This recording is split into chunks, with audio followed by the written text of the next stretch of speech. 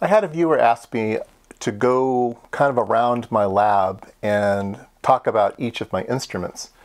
And I thought about doing that, but and I still might do that someday, but I think I want to do a slightly different version of that topic today. And I don't know if it's going to be a one-part video or two-part video, depends on how quickly we can get through this. But that is kind of, if you're going to be setting up an electronics lab, what instruments do you need? And I try to like to give an example of a cheap solution and kind of the high-end solution. And those two terms are relative, you know, what is cheap to one person or what is expensive to one person. But basically I'll show you two versions, you know, a lower end version and a higher end version. And I thought about trying to make the list myself, but I know there's already a list in existence. So we're going to use a list in a book, okay? Remember books? So let's go take a look at this book. So this book is called Troubleshooting Analog Circuits, and it's written by a famous engineer, Bob Pease. I don't know if anybody called him Robert, but anyway, Bob Pease. And he was a character. And he wrote a lot of articles for various magazines and stuff like EDN. There was something called Peas Porridge. And anyway, he has this great book. I recommend this book if you want to learn analog circuits and stuff. So he has a chapter here on choosing the right equipment. So I thought I would just go down Bob's list of equipment, okay? And we'll just go through them. There's, let's see, 1, 2, 3, 4. See how many things he has here. 17. He has 28. He has 28 things that you need. So I don't know if we'll go through all of them, but yeah, let's go through it one by one. And the first he has listed here is a dual trace oscilloscope. All right, and he talks about the qualifications of the scope that you need. This is an example of a high-end scope. Okay, I paid $900 for this scope, and a lot of people are not going to be able to spend that kind of money. I didn't for a long time, and it wasn't until I made some money on ad revenue from my YouTube that I was able to afford something like this. And but you can get really nice oscilloscopes pretty cheap these days. Try to find yourself, I think, a 100 megahertz oscilloscope. You need at least 20 megahertz. So I would, and that's like super easy to find. So on the low end, look first and foremost, I think, look for a used oscilloscope. Especially if you're just kind of getting into electronics, you're not quite sure how serious you want to be and everything. I think Adam Savage always says, you know, buy the cheapest tool that will get you by until you figure out you really need one, and then buy the best one that you can afford. So, like I said, buy yourself a used one if you can, and analog scopes are fine, just be learning and stuff like that. I recommend digital oscilloscopes. 100 megahertz digital oscilloscopes, only set you back maybe $200. And maybe you can get one even cheaper than that. But it's probably going to be the most expensive thing you buy originally. And you know, you will learn a lot from having an oscilloscope. All right, so the next thing he says is 2 or 3 scope probes. Those usually come with the oscilloscope, but a 2-channel oscilloscope is great, and a 4-channel oscilloscope is a real luxury. So anyway, and scope probes, on the high end, you can spend a lot of money on them. They usually come bundled with your expensive oscilloscope. But low-end scope probes, the Chinese ones for like $10, they're actually quite good. I use one all the time in my other lab inside the house, and they're just fine. They're just fine. All right, 3, an analog storage oscilloscope. So this is before digital oscilloscopes. He wrote this, right? So yeah, get a digital oscilloscope. Voltmeter. All right, so he says you need one with at least 5 digits of resolution. So that's certainly on the high end. I would say on the high end, yeah, get yourself a nice one. Here are 2 that I have on the high end. A Hewlett-Packard 34401 and a Keithley 2015. Okay, both of those are 6.5 digits, so those are way on the high end. I paid about $300 each for those things, but you don't need anything better than a little handheld meter, and I can highly recommend this one. This is an AN 870. I think you can find these for $35 or something like that, and they're great. They're actually quite a few digits. These are 20,000 count or something. I think so. Anyway, yeah, these are great meters, and almost any meter you get is going to be fine. It doesn't. You're not going to be limited so much by your voltmeter. All right. Let's see. What else does he say here? He talks about having a high input impedance of the DVM, which they all are these days. Don't have to worry about that. Okay, number 5. You might want 2 DVMs. Yeah, sometimes you want to measure both current and voltage. And so having a second one is good. So even if you have an expensive meter, you might want to pick up a cheapy meter to have a second one. General purpose function generator. Okay. So I have over there, I have a Hewlett Packard 331208. Now that's a 15 megahertz arbitrary waveform generator. So that's a pretty fancy high-end one. You can get kind of out-of-the-box 2 megahertz ones. That's a great one to start out with. I think you can buy one of those maybe for $80 or something, or you can just build your own. And if you're super broke, just use a 555. And if you need a sine wave, just filter it. Just turn your square wave into a sine wave. Or build one out of an op amp. Find a circuit and build your own little thing. And there's kits you can buy, little Chinese kits that use certain ICs, and you get a square wave, a sine wave, and a triangle wave for $5. I mean, they're super cheap. So that's what I say on the function generator. If you're lucky to have a fancy oscilloscope, this one has 2 over here. It has 2 function generators built into the oscilloscope. Those are both function generators and arbitrary waveform recorders. So they're recorders and generators both. So that is on the high end. That is certainly a luxury. All right, what's our next thing here? Number 7, power supplies. Okay, yeah, power supplies. So I made a video on this thing that I purchased recently. I really like it. It is a DP832. Again, I would say look for a used one. I bought this one used. You know, Siglent makes them. A bunch of people make them, okay? And so those are on the high end. Those are going to cost you a couple $100. And yeah, those are definitely on the high end. Now on the low end, I recommend getting one of these things. These things here. You can get these for, I've seen them for $28. $28 new. So this is an 18 volt 3 amp supply. It's got 2 knobs, one for current and one for voltage. So it does current limits and voltage limits.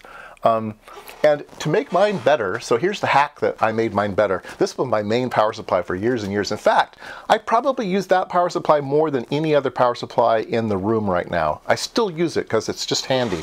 That's why it's sitting right in the middle. I glued this meter on the front. It's actually sticking out about an inch. You can't tell it from the video. It's actually sticking out about an inch, and it's just hot melted on there.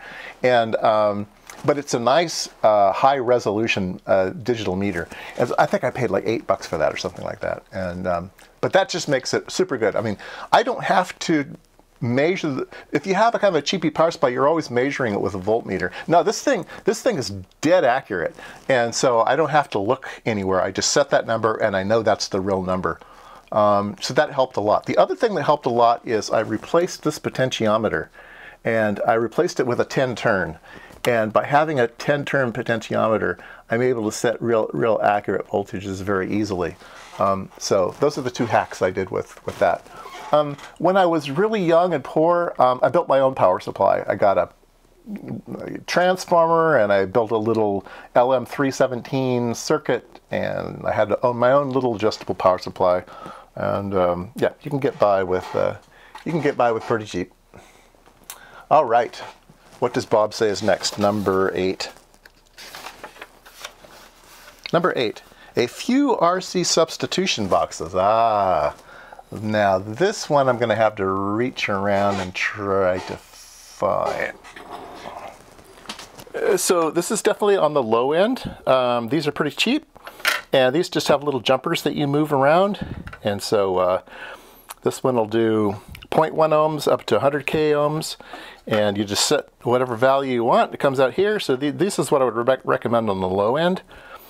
On the high end, these are super nice. They're quite pricey, but they're really good. I bought this one used, and it has a broken wheel. One of the switches got melted, and I moved it over to the least significant digit, so I don't care what it is. But at least I have all the other ones working, so it'll work from 10 ohms all the way up to 10 gig ohms, 10 meg ohms. So yeah, so these are really, really nice. And I would recommend those two. People have seen my other box. Let's see if I can show it here. I have a Decade box up here, and that one is called a Deca box, and it's just for calibration. You wouldn't use it for troubleshooting or doing anything. That one's for calibration, but that's on the super high-end scale of things. All right, let's see what Bob has next. All right, the next thing Bob recommends is an isolation transformer. I think that's quite a luxury, but if you are working on high voltage circuits, it is a must. I have one way in the back.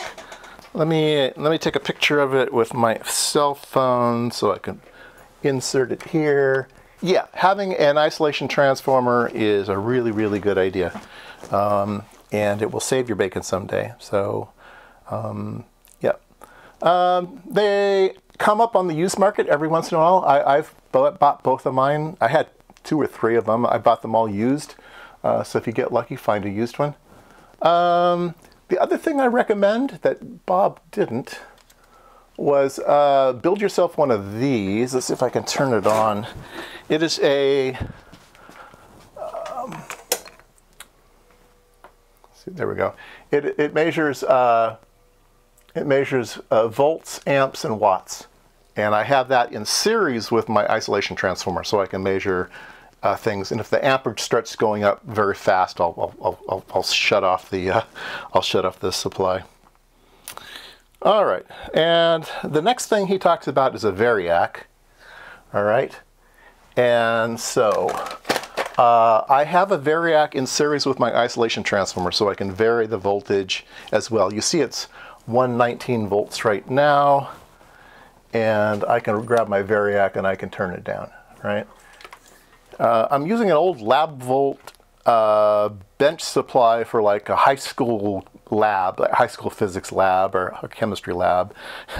It's really old school, but it has a really nice variac in it, so you can vary the AC voltage. Okay, let's see here. Next thing Bob recommends. A curve tracer. Wow, that's a real luxury. I would say, yeah, you don't need a curve tracer. But I did a series of videos building your own curve tracer. I don't have a curve tracer. You can build cheapy ones. Anyway, I don't think you need one. I would say don't bother with a curve tracer. Okay, spare parts. All right, spare parts. You need resistors. Okay, so you need lots and lots and lots of boxes of resistors. And then you need parts. So all my ICs are over here, and they start out with little connectors and stuff. They go into inductors, and they go into ICs, TTL, then they go into analog ICs, then they go into oscillators and crystals, LEDs, diodes, more diodes, and it goes up into capacitors. And then all the way at the top, it goes into potentiometers and switches. So yeah, so you need lots and lots of spare parts. It's a luxury to have them nice and organized like this, but just have some parts laying around. Keeps you from going to the store all the time. The next thing he says is schematic diagrams. You can get lots of those online, so that's no problem anymore.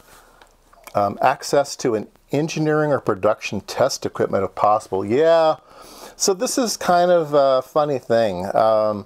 If you actually work for a company and are able to use their equipment either off hours or borrow it and take it home, that's just a super, super luxury. My very first VNA, back when you couldn't buy them, and they were $100,000 back in the 1980s. They were super, super expensive. There was one at work, and because I was a big boss, I kind of abused my power and went and used the VNA in the back. All right. He talks about maybe using other things, something to detect short circuits, using an AM radio as a detector, using a grid dip meter. Nobody's going to use a grid dip meter anymore. They're going to use a VNA or something. They're going to use a probe on a spectrum analyzer and stuff. Let's see here. A few working circuits. By comparing a good one to a bad one, you can identify problems. Well, yeah. It's always easier to repair something if you have two side by side. A sturdy workbench.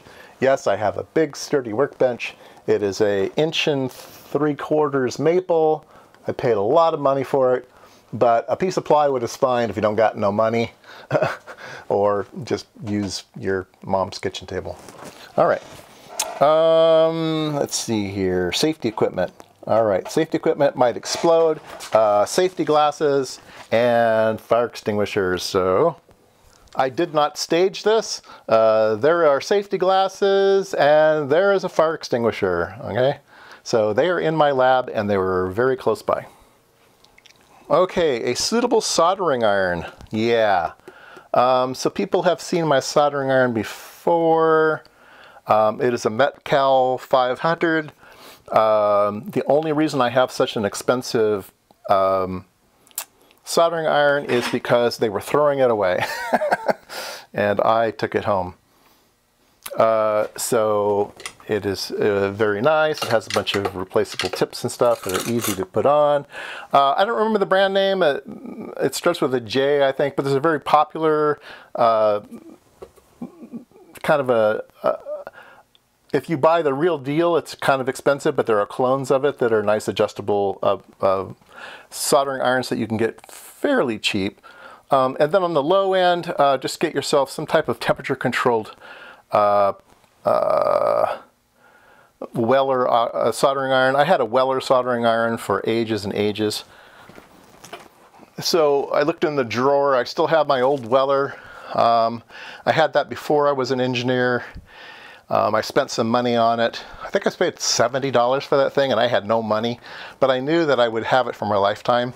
And I did. I had it all the way up to the point where I got this Metcal. So yeah, get yourself a good soldering iron.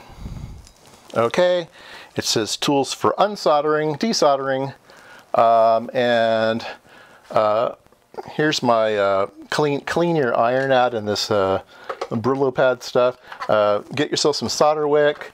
Get yourself a solder sucker. Here's a big one. Here's a little one. They're on top of my bench, so I use them all the time. And then the high end, if you want to spend money, get yourself a desoldering tool. But they're going to spend, you can spend like $300 to get one of those. So they are quite the luxury. I'm fortunate to have one, but yeah, they're a lot of money. Hand tools. Okay. I keep some hand tools on the bench that I use all the time. So little diagonals, little pliers, X-Acto knife, tweezers, pencils, insulated tweakers, ruler. Yeah, I keep stuff right here so I can get to it right away. I keep my my wire stripper right here. And so between those are the things I use just all the time, Other things I would recommend is get yourself some type of measuring device or ruler or something. And then directly behind me, you don't see this because It's in the back of me when I'm doing filming, but I have a set of drawers right behind me. And so I have wrenches, I have screwdrivers and Torx, pliers and wire strippers, sockets. So I have all kinds of stuff right behind me. And so that's definitely on the high. That's definitely on the high end of stuff. If you're gonna have a nice cabinet and be organized, it's always good to be organized. All right. Signal leads, connectors, BNC adapters, well, blah blah blah blah blah blah blah. Right over here, I have the jumpers and clips and BNCs and banana jack stuff all right here that I use all the time. I have another rack, another place in the garage where I've got even more. Yeah, I keep a little box of 50 ohm load and a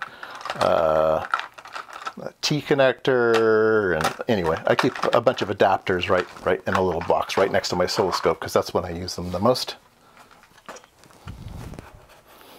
Freeze mist and hair dryer. I have both of those. If you want to cool down a circuit or heat up a circuit to see how it behaves, it's a good way to do troubleshooting.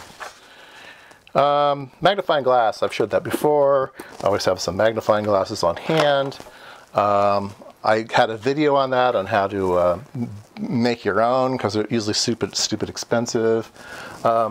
Another nice luxury is a magnifying light for doing soldering. I use that all the time. It's right over my right over my vise. A flashlight. Yeah, that's true. I use it all the time. I keep flashlight right on my bench. Thermocouple based thermometer. Yes. A lot of times your DVM will have that built in. There'll be a thermometer, and you can just plug in a thermocouple right into your DVM. And so that's handy. Little filters in neat little boxes. So he says you should have a bunch of low pass, high pass filters and stuff to separate signals out and stuff. I don't find that real useful. Maybe the type of stuff he did, it was useful, but I don't find that too useful. Line adapters, 2-wire, 3-wire. Yeah, I've got a bunch over there. And that's his list. What would I add to that list? He never mentioned a frequency counter. So that can be really handy, especially if you're working on radio stuff. He never mentioned a spectrum analyzer. That can be handy if you're working on frequency stuff. Both of those things have low end and high end. You can get a tiny SA cheap. You can get an expensive one. You can get a mid-priced range one in Siglent or Rigel. Have $1,000 instruments that are definitely mid-grade. And yeah, I mean, what else? That's about it. I would say analog meters come in really, really handy once in a while, so that's a luxury. I've got 2 analog meters there, and I use both all the time. What else? What else? I don't know. It's good for this video. So yeah, if you're looking to put together a lab, you know, you can get kind of, I want that, I see everybody, you get envious, you know, try to avoid getting too envious. I mean, it's nice that it pushes you and makes you maybe get things and stuff, but don't be too envious. A lot of times cheap is even better, you know, if you're gonna do something and you break it, you don't mind it because it was cheap. And like I said, you know, things like $30 voltmeters are just great. I mean, they're just fine. Don't be shamed into thinking you need a fluke or something, right? Just don't be ashamed. The cheap oscilloscopes, you know, you can either not have an oscilloscope or a super cheap oscilloscope that you're embarrassed about. Get the one you're embarrassed about. Get the oscilloscope. I don't care, right? And don't be embarrassed about it. It's an oscilloscope. You know, you got one, and you know, other people don't. So you know, don't get hung up on it. I need everything the best, and you know, I'm going to be embarrassed if I got a junky one. And that's how everybody starts out. Oh my God, you wouldn't believe the cruddy equipment that I had when I started out. I mean, my first oscilloscope was a joke. It was bad, and my power supply was home built and dangerous as heck because I couldn't afford putting the sheet metal around it, so it was just out in the just wires out in the open, right? So yeah, so don't beat up on yourself.